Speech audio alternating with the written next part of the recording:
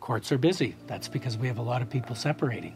I was married 19 years. 23 years, together for 26. 13 years, but had been together 15 years. 16 years. 18 years. 17 years. 7 years. 6 years.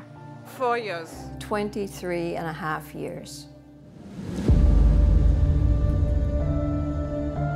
If he appears again drunk to pick up the girls, I will have to call the police. And he said, I want to come home to a wife and a normal child. I thought, I'm gonna kill myself.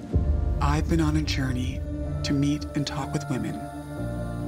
Women that have or are experiencing separation, or those who've been affected by it in other ways.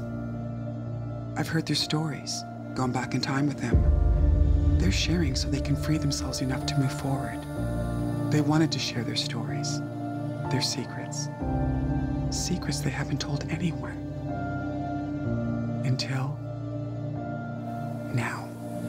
Did you ever share that story with anybody? No, you.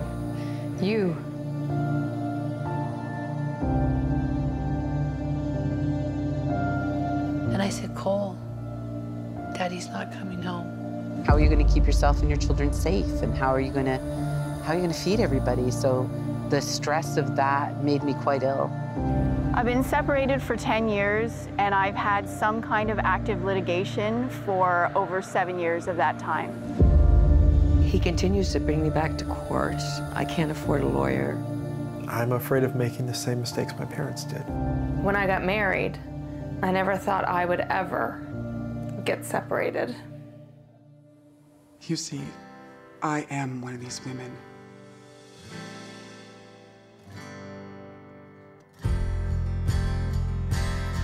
Is there anyone out there, anyone like me? I did manage to save her home. And you're not throwing away a marriage. You're saving yourself. He proposed.